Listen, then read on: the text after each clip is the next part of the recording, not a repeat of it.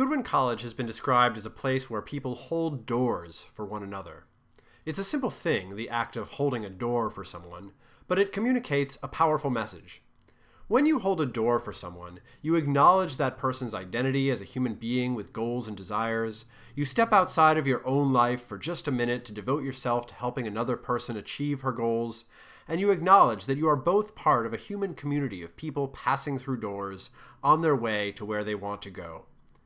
The culture of door holding characterizes the physical interactions of the Goodwin community, but it also reflects a figurative commitment to the college's mission, which is to hold open the doors of education to people who may have had those doors slammed in their faces or shut with a lock that they can't find the key for, or even simply not held open at some critical point in their past. The first step to holding a door open for someone is to recognize the person as an individual and to get a sense of what direction the person is heading in. For this reason, the first and most important priority for instructors who teach at Goodwin College should always be to get to know their students as well as possible and as soon as possible. The pedagogical value of this priority is self-evident. When people feel that they are part of a community, they internalize the language of the community. When people feel socially acknowledged, they can safely take the kinds of risks that foster personal growth.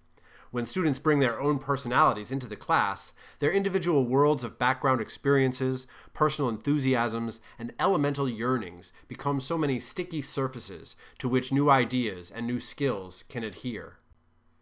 More than supplying a useful educational strategy, however, a student-centered approach to teaching is central to the mission of Goodwin College, and it is what many of our students come to Goodwin hoping to find. The personal touch is one of the qualities that differentiates Goodwin from other similar institutions of higher education. By demonstrating from the first day of class that we respect students' efforts, that we listen to their concerns, and that we care about them as people, we are not only improving the chances that our students will be successful academically, but we are also giving them what they paid for, the experience of working with dedicated educators who are committed to holding open the doors to their future. Goodwin students come from all walks of life. They are predominantly female, many receive some form of government aid, and they tend to be driven by specific professional goals, but the only truly consistent feature of the Goodwin student body is its variety.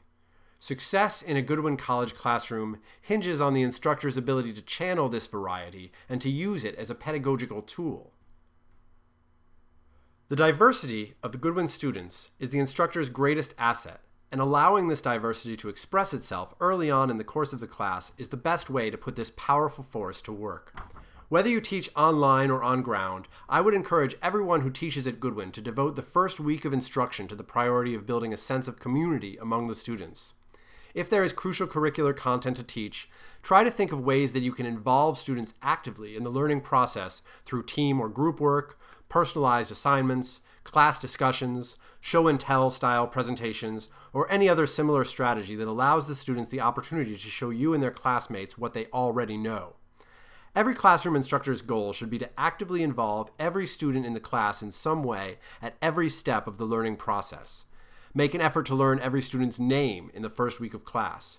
If you are teaching online, please make a special effort to provide personalized feedback to every student in the first week of class.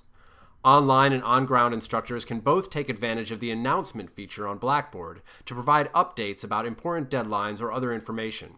Posting grades on the Blackboard gradebook is an effective way of providing students with timely and accessible feedback on their work. We will devote this week's discussion thread on the online orientation and support network to discussing other strategies to engage and inspire every one of our students right from the beginning. Teaching at Goodwin College provides a wonderful opportunity to hold open the doors of learning to a wide variety of learners. I am looking forward to continuing this conversation about exciting ways to make every class session meaningful and to unlock the potential of every individual student.